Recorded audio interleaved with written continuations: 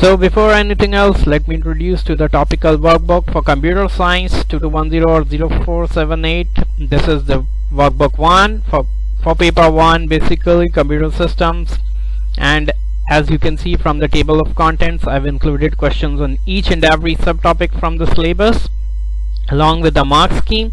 And these are some of the actual questions, actual pages as a preview from the workbook. Section 1.1, 1.3, 2.2, 3.2, 5.3 cybersecurity and artificial intelligence. This is just to show you a glimpse of what type of questions are included in the workbook. There are many more questions where these come from, and around 18 to 20 questions on an average are included for each and every topic. A must buy if you want to boost your grade. Similar to the paper 1 workbook, I have designed a paper workbook for paper 2 as well. This is for algorithm, programming and logic for CIEs either 2210 or 0478 GCE or IGCSE Computer Science. As you can see, it contains questions on every subsection of the syllabus content for paper 2 along with the mark scheme, so you can understand each and every question, each and every algorithm. These are some of the few pages from the workbook just to give you a glimpse of what type of questions are included. As you can see, this is 7.1, this is 7.7, 8.3 and section 10 Boolean logic. So a lot more questions are included in the workbook. A must buy if you want to have a very good score in your Cambridge examination. Order now. Assalamu alaikum warahmatullahi wabarakatuh. I hope you guys are doing fine. So today we are going to discuss another 15 mark scenario based question. And now let's read the question and then have a look at its solution. Candy company manufactures 20 different kinds of candy, each identified by a product ID. An array product ID is used to store the product IDs, and another array unit price is used to store the price per unit of each type of candy. The unit price of product identified by product ID n is equal to unit price n for any index. And they have also given a diagram as well. So let's understand this, what they are trying to say with the help of this diagram. So there are two different arrays, product underscore ID and unit underscore price.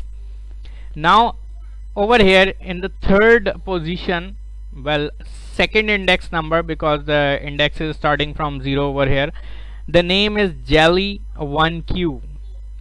Now the price for this would be at the third position, means the second index number in the unit price array, as we are told that these both arrays are linked by the index number.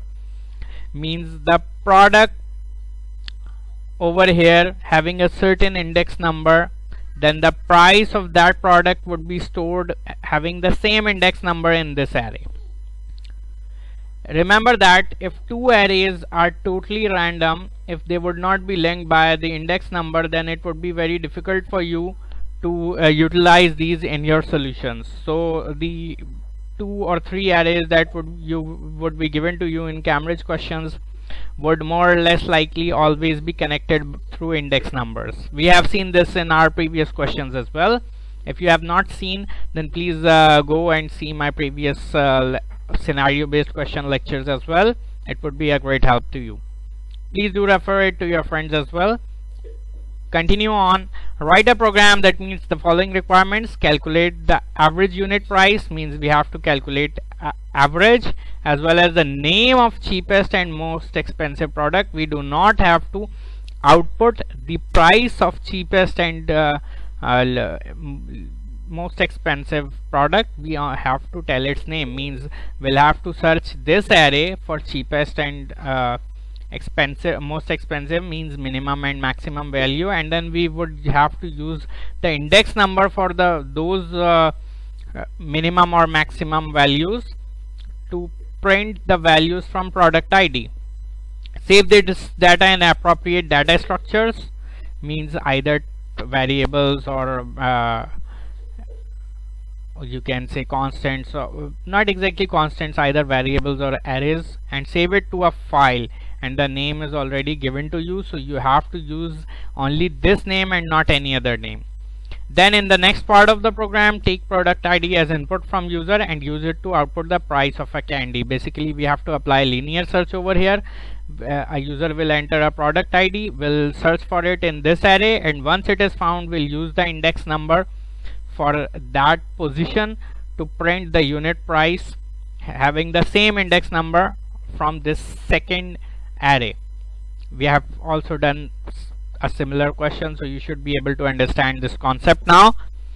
And if the entered product ID is not found, then an error message should be displayed. You must add comments. Always remember, you cannot write a good solution for a 15-mark question without comments. Do not initialize the arrays. Do not make this mistake. Some students do that. They declare the arrays given in the question. If it says do not initialize the arrays, they have already been set up and data already stored, then do not declare them, otherwise you lose 2 or 3 marks for this, because this is not just ignoring instruction, this is a blunder. Now moving on, how would you make the solution for this? First of all, we are going to initialize or declare our variables and constants. Now what we can do is we'll declare a choice, so that now why have I made this choice as integer? Because I would like to, because my program is basically having 2 modules. One should find out the average, maximum and minimum, and whereas the other one should perform a linear search. So I'll display a menu in the start of the program to the user, and for that the user should be able to make a choice that what he or she wants to do. For that I'll be having a variable with the name of choice and counter for running a loop, obviously. Then I'm going to declare total price, average price, max price and minimum price as real. All of these would be real. As you can see, these are real data types. Even if they were in whole numbers, average we would always take as real. Then we would declare product ID, cheapest and most expensive as a string, because we have to display the name of the cheapest and most expensive, as well as we have to take input of product ID from the user. Since we have to apply a linear search, so we'll make a variable of found that would be having the data type as boolean. Then we'll use a constant as well. It's optional, you can directly use the value 20 as well, but the solution looks better if you introduce a constant in it.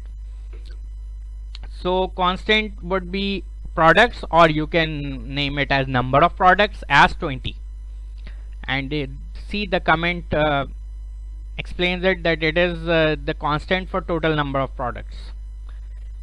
Where would we use this? In order to calculate the average, because we have to divide total price divided by the number of products.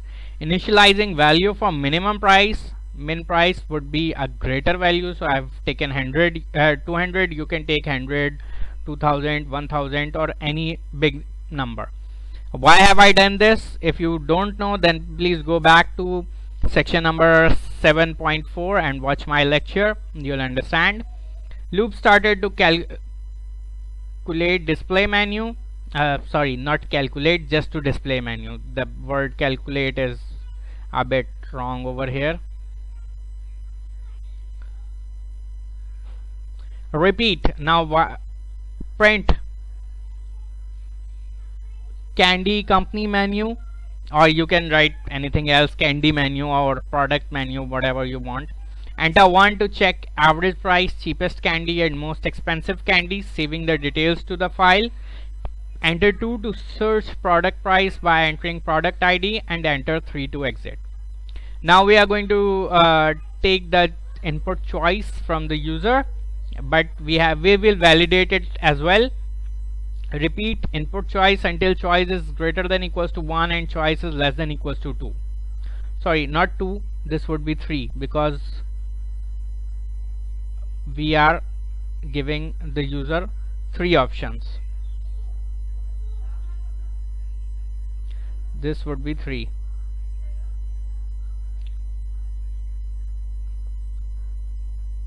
Okay, if choice equals to 1, then what to do? We have to perform this part, calculate average, maximum and minimum.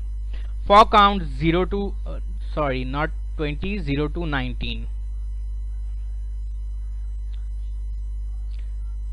because we have 20 products.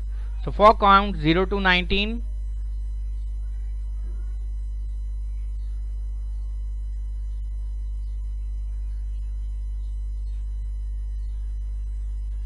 what to do? If unit price count is less than minimum price, then put the unit price count into minimum price.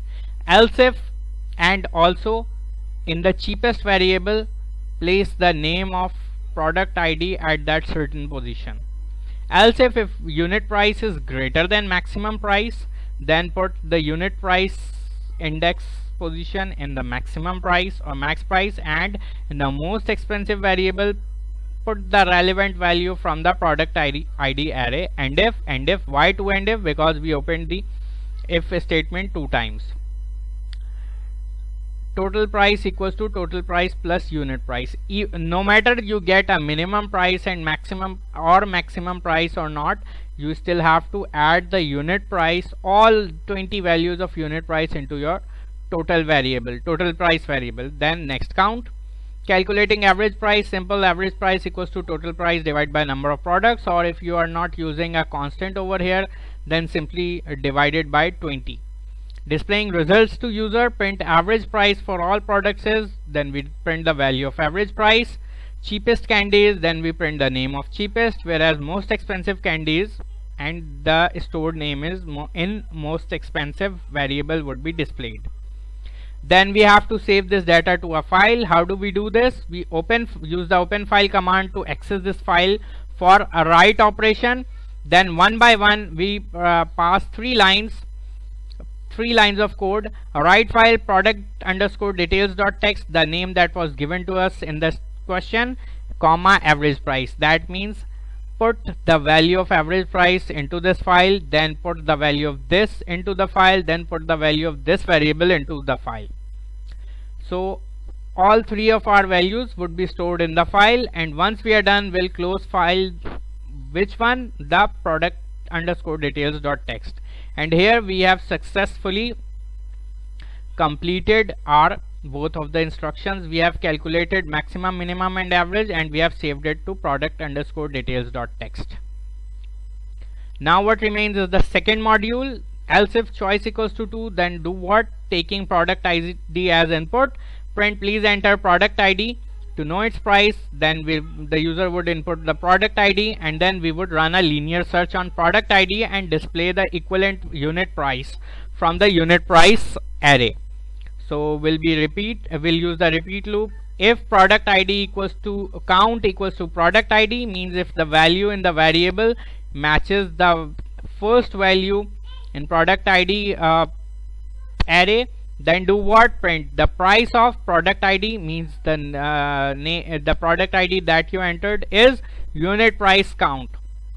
We'll call the equivalent value from the unit price array and display it, and then we'll put found as true. Else count equals to count plus 1, means go to the next entry and check that, and then the next, and then the next, until count is greater than 19, means all 20 values have been checked, or found equals to true, means only stop if the found variable becomes true or you have checked all of the 19 values in the product ID array.